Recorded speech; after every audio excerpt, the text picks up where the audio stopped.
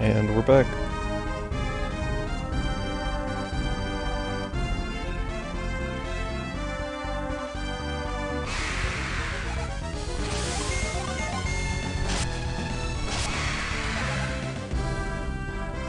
The combat is a lot faster just because the animations go through a lot faster. It really speeds things up.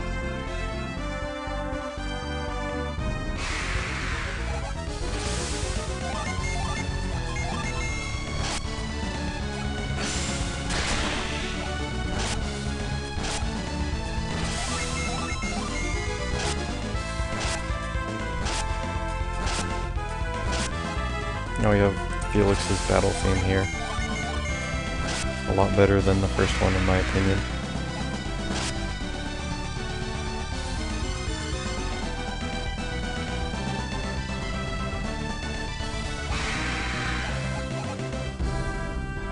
I was actually in a Super Smash Bros. Brawl. They went and took the final boss music from this game and Felix's battle theme and made a little medley out of it. And we have the rather obvious whirlwind wall here. Felix is basically identical to Isaac, and Sheba is basically identical to Ivan. Jenna has differences from Garrett, and her fourth party member is different from Mia.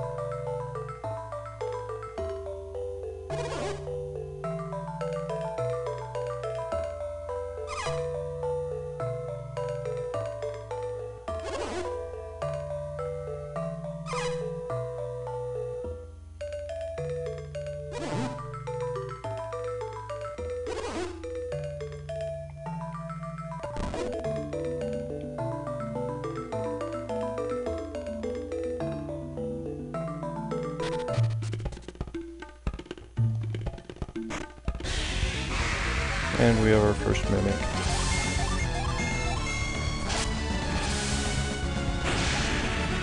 When you're fighting a single enemy, you're pretty much always going to want to use Fume with Jenna, and probably use Sheba's synergy too. Because Fume is basically like Ragnarok and Heatwave from the first game.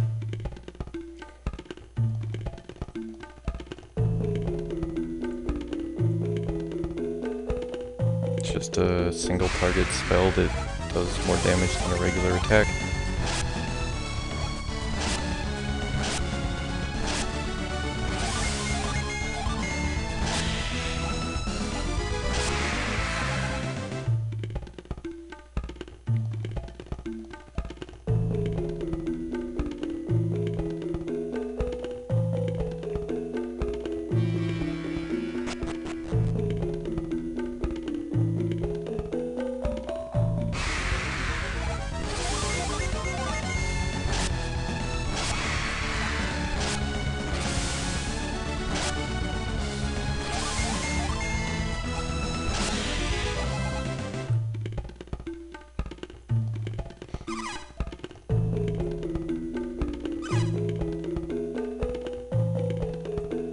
I guess he fell down while he was trying to jump over these things. I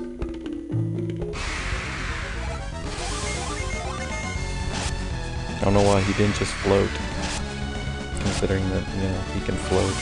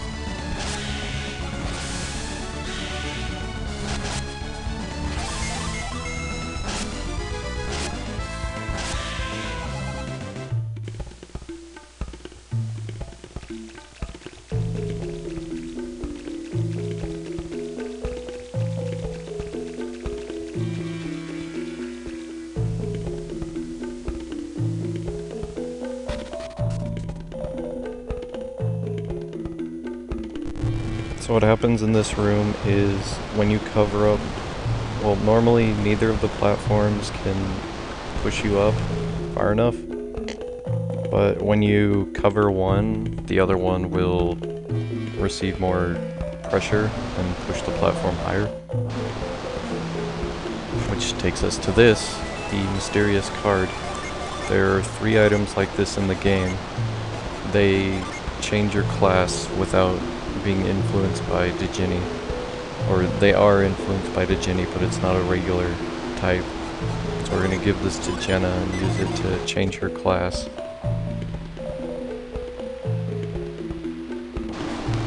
I'll probably stop using it after a little while because they're kind of hard to use throughout the whole game. They're not that efficient, it's just kind of a fun little thing to do. And since I didn't experiment with classes at all in the first game, I'm going to be doing it a lot more in this one. Both to showcase it and to actually use it.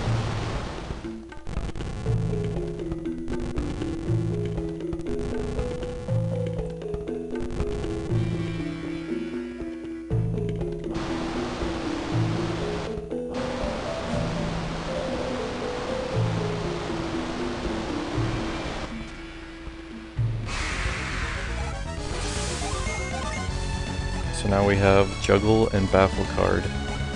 Pierrot gets, it's like a, I guess it's kind of like a circus thing. You get lots of card abilities and things like Juggle and Backstab and Sword Dance.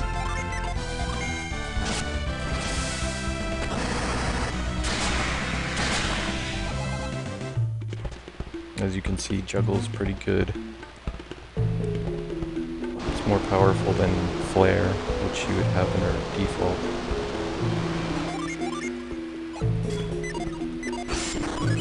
I'm sure it became obvious over the course of the game, but I have the move synergy set to the L button. I kinda did it really fast when I set it up in the first one, didn't explain it. That's why I was using move all the time without actually opening the menu, because it's the most used synergy in the game. Then I set Whirlwind to the reveal to the R button because that's probably the second most used one.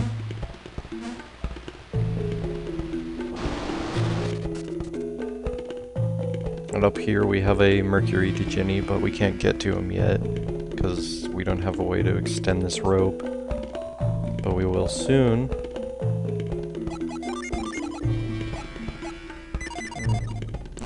We still got a ways to go before reaching level 6, so I guess we're not going to be able to get there before fighting the boss. Normally I might do a little bit of grinding just for that one level, but for the sake of pacing I'm just going to go through with it. So here it says that the cauldron is really hot, so you can't move it normally, you gotta use move. And when we head up here, we have the first boss battle.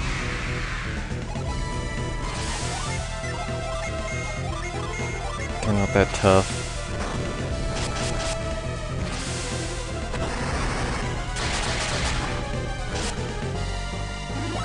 But they will heal each other, kind of like the bandits from the first game, which is somewhat annoying when you just want to get it over with.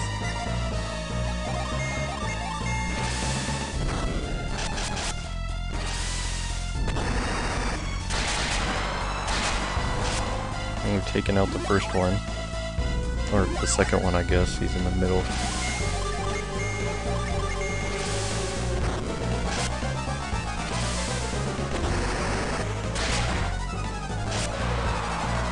Jenna just ran out of synergy points, but we can just attack this guy and he'll die pretty quick.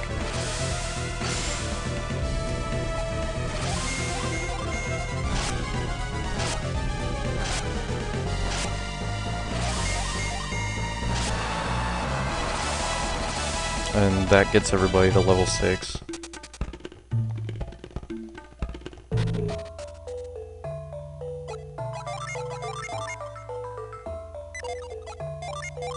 Sheba did not learn anything. Jenna learned Avoid, which can be useful when you're just... It avoids random encounters, so that can be useful when you're gonna get through places quickly. And Felix learned Spire, which is a single target Earth ability. It'll be useful in some places. And this guy thinks we're a student that he sent in, but nope, we're just people who snuck into his temple.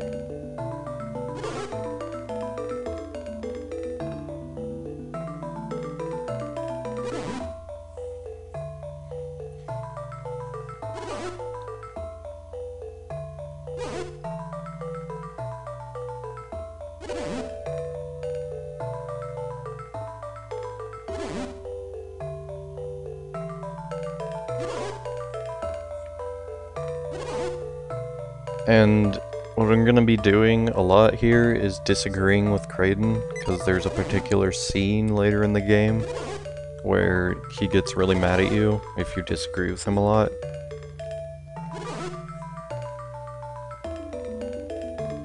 And so right now we get Lash. It's kind of like when we got the Frost Gem or the Douse Drop in the first game, where you just equip it and it teaches you a synergy.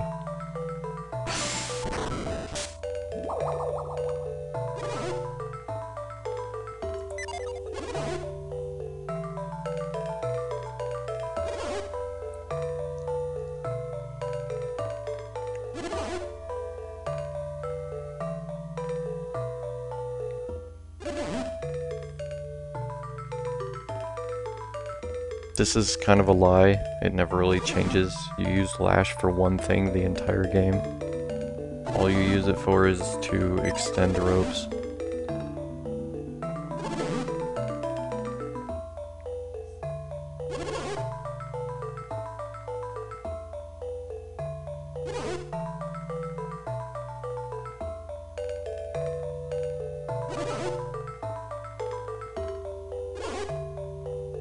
One thing that kind of bugs me is these inscriptions on the wall. They look kind of like gladiators posing like they're women. And it looks to me like they're wearing a helmet, but then they're making that pose. It's always bugged me.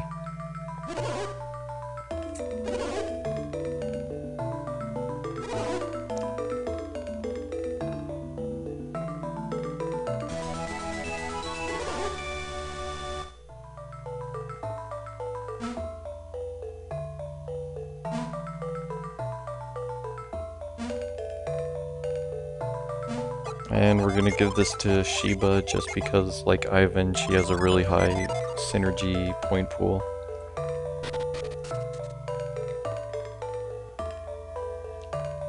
Now that we have it, we're gonna head back down into the cave.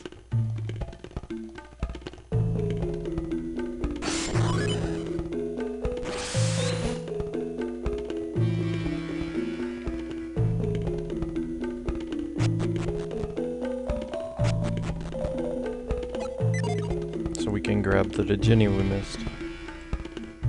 Hopefully he won't run away, because as you may remember, those things tended to run away from me a lot. Especially that stupid Jupiter's Djinni in Ultimiller Cave.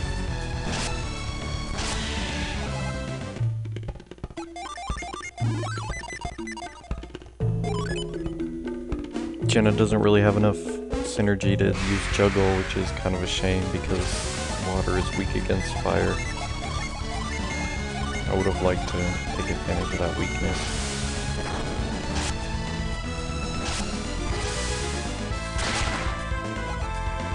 And he tried to run, but he didn't get away, luckily. That would have been really annoying.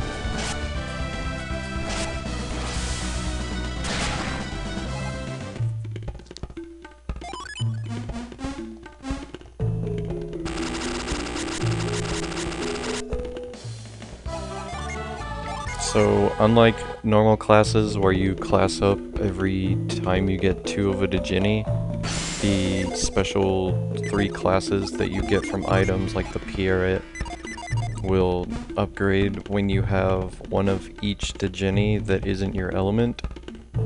For example, Jenna is a fire adept, so you would want to give her 1 earth, 1 wind, and 1 water to upgrade the Pierid. And you can do that up to 3 times, because there's actually a max of 9 Djinni per person in this one. So you get 3 of each element for the highest rank. This means that we can actually give the water Djinni to the fire person without messing with their class.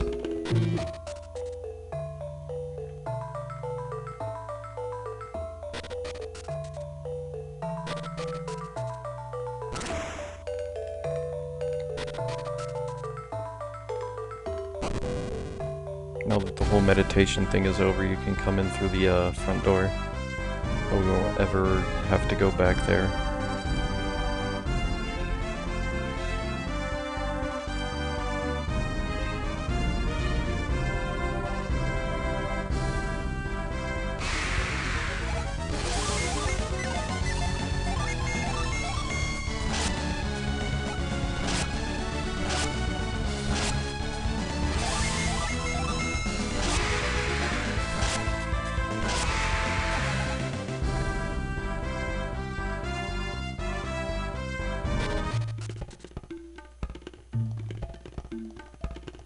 Now that we have Lash, we can head over here to the Shrine of the Sea God to rescue these 2. These are the kids that were mentioned in the town. They were missing. That one got stuck up on the cliff.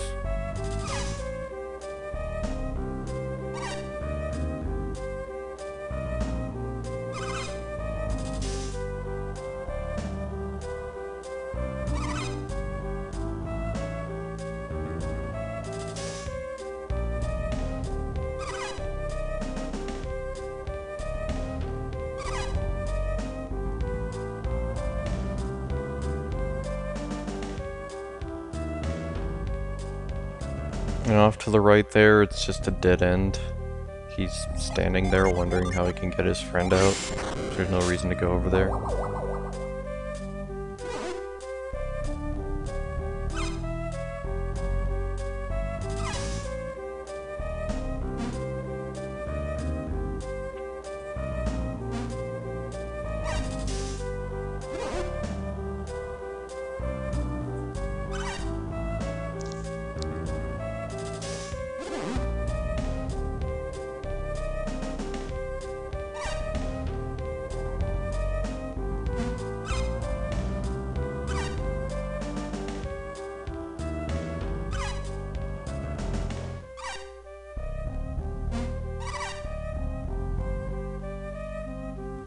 That critter is a Djinni.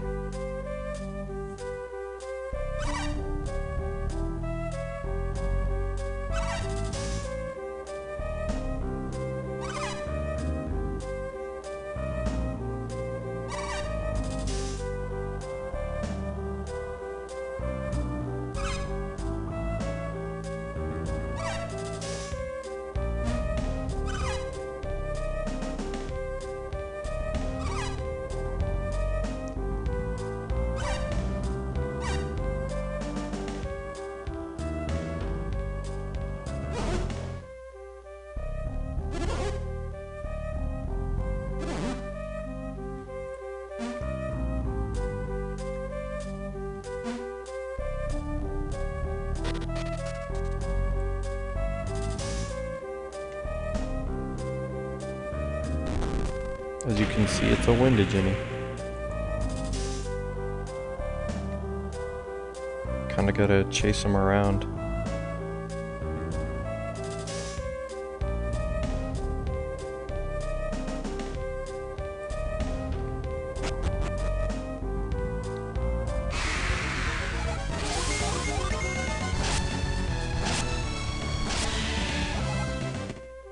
He goes the long way around, but you can try to just head to the left. It'll take you to the same place. You gotta go up here and cross the bridge first for him to show up down there.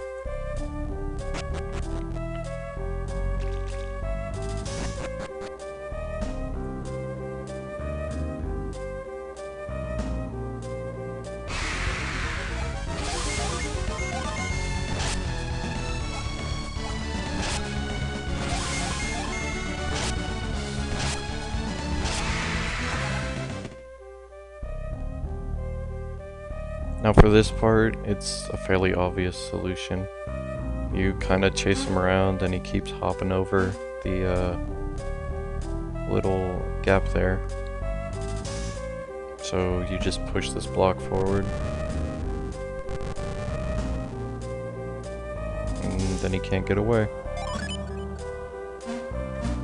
Unless he runs, of course. And you have to redo this.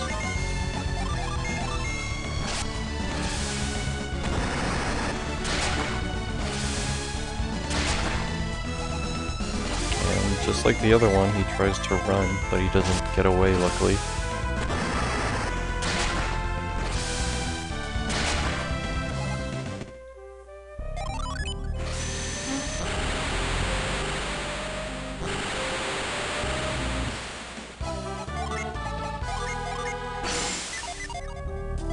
I'm just gonna use retreat to get out of here quick. We'll come back here later for a different objective, but that's not until a while further in the game.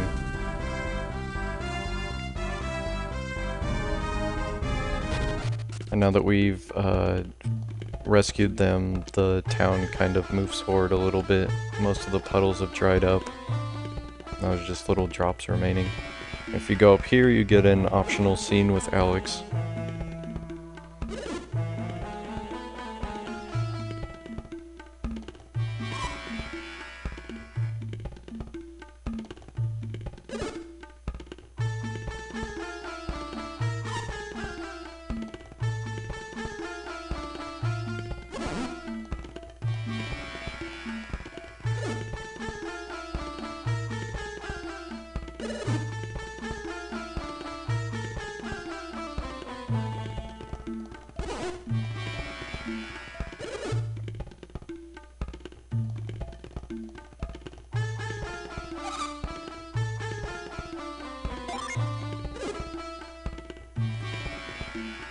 I'd be fine with Alex coming with us.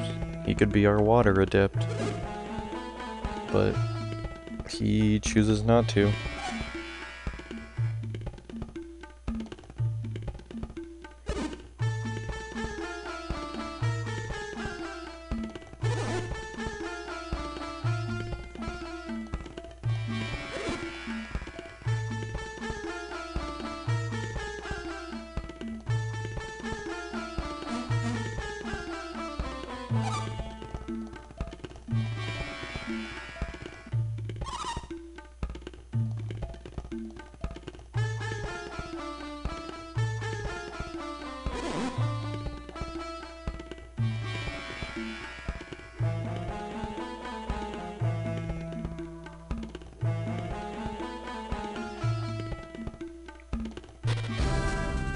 And this looks like a good place to stop, so we're gonna save our game here and pick things up next time.